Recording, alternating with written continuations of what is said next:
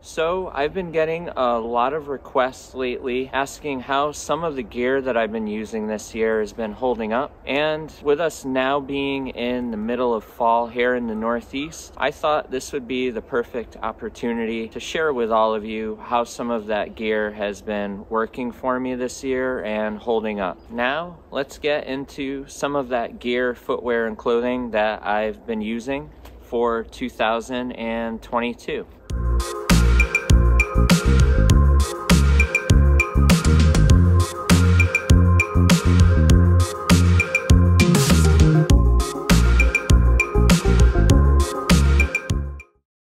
So to kick things off, we have the Altra Olympus 6. Now, those of you that follow my channel or have seen me out on the trails or have come out on a backpacking trip with me know that the Lone Peaks have been my favorite shoe and my go-to for the last several years now. And with the current Lone Peak 6, I find this shoe to be very similar to the Lone Peak 4, and that shoe I found to be fantastic. So with the Lone Peak 6, I find it to be very spacious, yet snug in the areas where I need it. Don't have a lot of pressure inside of the shoe. Very comfortable doing 25+ mile days in, and with the anatomically correct foot shape of this shoe, it also works really well with my Injinji socks that I wear all of the time. Zero drop is something that just works really well for me and my body mechanics, and I find this shoe to be very, very comfortable. Breathes really well, and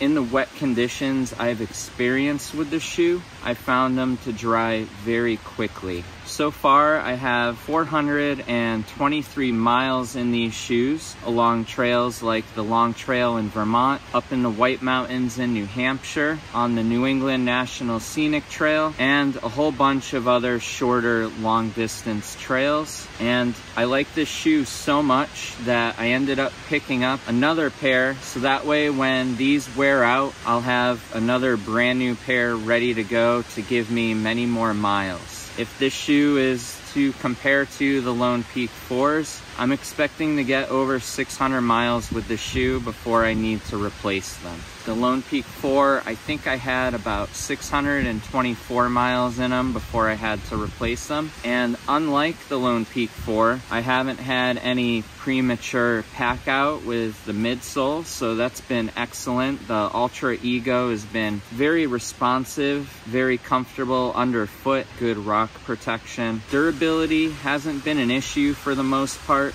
I did have the toe cap start to peel on my left shoe, but I quickly addressed it and put a little shoe goo over it, and I haven't had any issues since. And the traction with the Lone Peak has been what you'd come to expect with the Lone Peak. So this has been great on roots and rocks, sheds mud really well. Dry conditions, excellent. On wet terrain, traction is pretty good, but it's very difficult to compare something like this to a Vibram outsole that you would get with a different shoe. Still, I haven't had any major slipping in this shoe, and I haven't experienced that in the past either. I really love the lower stack height on this compared to a lot of the thicker cushion shoes that are out there. The shoe's very flexible, and I love that ground feel and that deeper connection to the trails that I'm hiking on that I get with this shoe. Another shoe that I've been wearing quite a bit on the trail this year, though not as much as the Lone Peaks, have been the Altra Olympus 5. I have about 290 miles on this shoe, and I find it to be pretty good. Vibram Mega Grip outsole has been excellent at shedding mud, great traction in wet terrain, really grippy on roots and rocks. It's also worked really well in mountainous terrain like the White Mountains in New Hampshire and the Adirondacks in New York. The shoe dries pretty well and it breathes pretty well, though not as well well as the Lone Peaks in my experience, and not as well as the previous version of the shoe, the Altra Olympus 4. I do really love the heel pull tab and the beefed up cushioning on the inside to help with a more secure heel lock. The heel lock wasn't something that I had major issues with the Olympus 4, but I do find this shoe to be a little bit more snug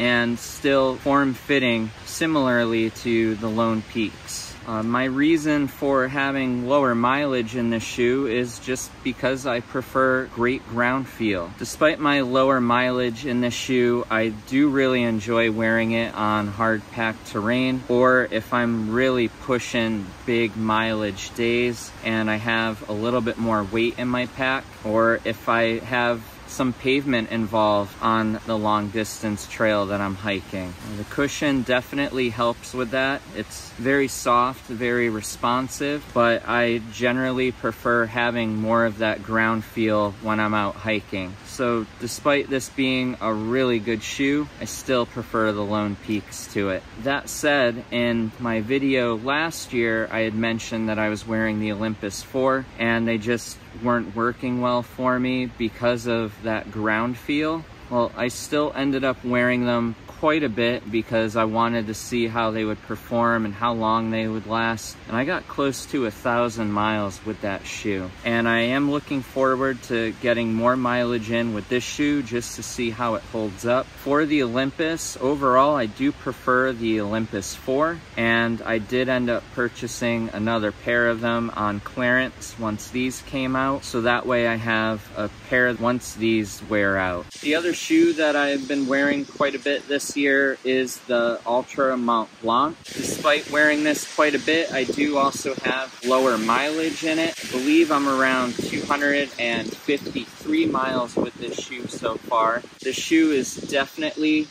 more race oriented, but I've worn it on several backpacking trips and I found it to be pretty comfortable. No issues with the heel lock with the shoe for me, and I do find it to be a little bit lighter, a little more nimble. Traction on the shoe is pretty comparable to the Vibram Mega Grip, though not as good as the Vibram Mega Grip. Still grips well on wet terrain and also sheds mud pretty well. The whole upper breathes well when the shoe is dry, but when it gets wet, it does take a little bit longer to dry compared to the Olympus and the Lone Peak in my experience. And the shoe does feel a little more snug overall than the Olympus and the Lone Peaks. And that's due to the standard fit compared to the wider original fit. So I'll be wearing this when I really want to go fast for my trail runs, or if I'm trying to set an FKT or something. The Ultra Ego Max is very plush and bouncy, very responsive, and this shoe feels less clunky than the Ultra Olympus. But for backpacking, I'm going to be sticking with my Lone Peaks. And I had also been wearing the Ultra Superior 5s a lot this year when I haven't been wearing the Lone Peaks.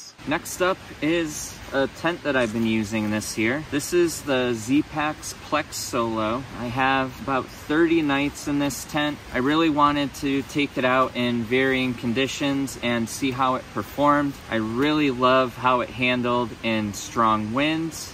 I even took it out in a late winter snowstorm earlier this year, and it shed snow and worked really well. It also works really well in heavy rain. Very simple, very quick and easy to set up, pretty spacious, and it's going to be one of the lightest tents on the market. For trips when a tent might be more necessary, this is definitely going to be one of my go-tos in the future, and I really look forward to continuing to use it. But as I mentioned in my video last year going over some gear updates, I've been kind of shying away from tents and also hammocks, and I've been becoming more of a tarp hiker. So I really love the versatility, the lightweight, the packability of a tarp. And in the video last year, I think I showed the Hyperlight Mountain Gear Square Tarp. I'm still using that to this day, but I've also been using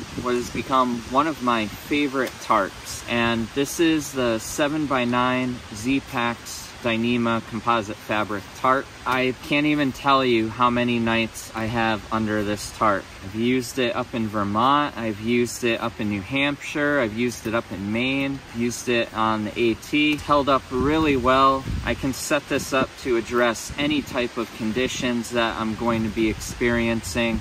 Handled wind really well. It's handled heavy rains really well. One of my favorite pieces of gear that I own, and it's been fantastic. I do have a new tarp in the works that I'm really excited to share with all of you. It's made out of a completely different fabric, and I'm looking forward to getting that tarp out on the trail, testing it out in varying conditions, and also possibly using it in the winter time when the location and the conditions allow. So subscribe to this channel and hit the notification bell, because I will have a first look video coming up on this channel in the next couple of weeks. I'm really looking forward to sharing that video with all of you. Another piece of gear that I promised I would share a follow-up on for all of you is the Enlightened Equipment Torrid Apex jacket. I love this jacket so much that I ended up picking up the Torrid Apex pullover. This jacket has gotten me through some really cold nights where it's been well below zero. So I used this jacket all last winter.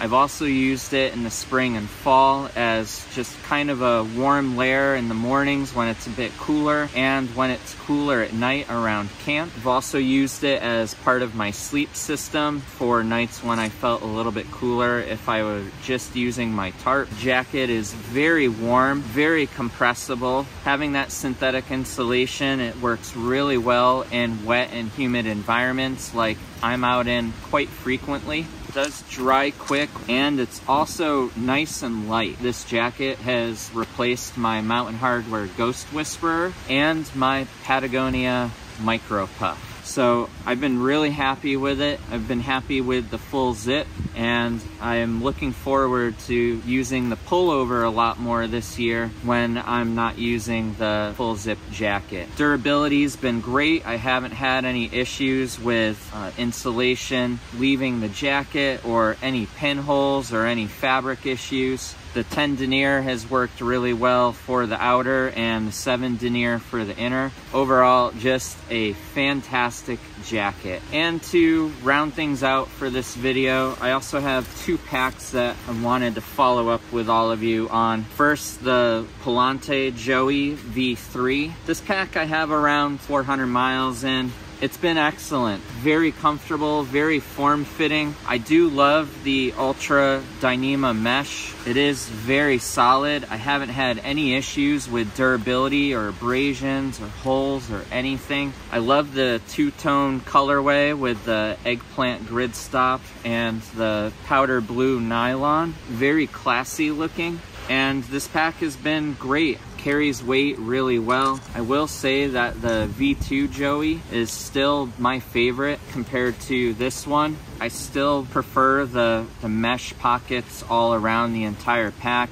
having a little bit more stretch to it. But aside from that, this pack feels very similar to the Joey V2. And I find the Joey pack to work really well for me. This is one of the most comfortable packs I've ever owned. And for trips where the Joey might not be the best option, the V2 for me most likely will. And this is another one of my favorite packs. I just really love the Palante packs. They feel very comfortable for me, and they work really well for the type of hiker that I am. This uses the new Ultra 200 fabric, and it's held up really well. I have over 1,000 miles in this pack. The abrasion resistance and durability on this fabric has been excellent. So the waterproofness is very similar to what you get with Dyneema composite fabric. Had this out in heavy rains, and I haven't had any issues with my gear getting soaked inside of it.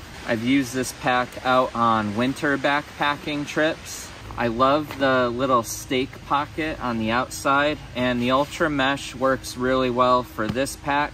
And I think that's just because it's only the outer front pocket, and this pack is a little bit bigger than the Joey packs. So I do have a little bit more room to just shove things in there if I want. No issues with the mesh bottom pocket for the durability either, and I really like the Ultra bottle pockets. This pack feels like an extension of my body. It's very comfortable, though slightly not as comfortable as the Joey is for me, but still very form-fitting. And I do love having the straps in the bottom of the bottle pockets to secure around my waist when I am carrying heavier pack weights. I've carried upwards of 25 pounds with this pack, and it's worked really well. The Ultra material has been excellent, and I'm really excited to see a lot of other small cottage manufacturers and pack makers using this material to make packs and other gear. I definitely see this becoming enhanced in the future, and I can't wait to see where it brings all of us. So there you have it. That's some of the gear, footwear, and clothing that I've been using throughout all of 2022, and for some of it even into the winter last year. Have any of you used any of the items that I went over in this video? Leave your experience in a comment below. I'd love to hear how things have been working out for you. And if you have any questions on anything that I went over in this video, please feel free to leave those in a comment below as well, or you can contact me at any time at reachyoursummit.net. I hope you all found this video helpful, and if you found any value in this video, please hit the like button and consider subscribing to my channel, because I'm always adding new content to it, and I have a lot of exciting videos coming up to share with all of you, and I can't wait to do that. I want to thank you for your time, thank you for watching, and thank you for all of your subscriptions. I greatly appreciate all of you, and until the next one, see you on the trail.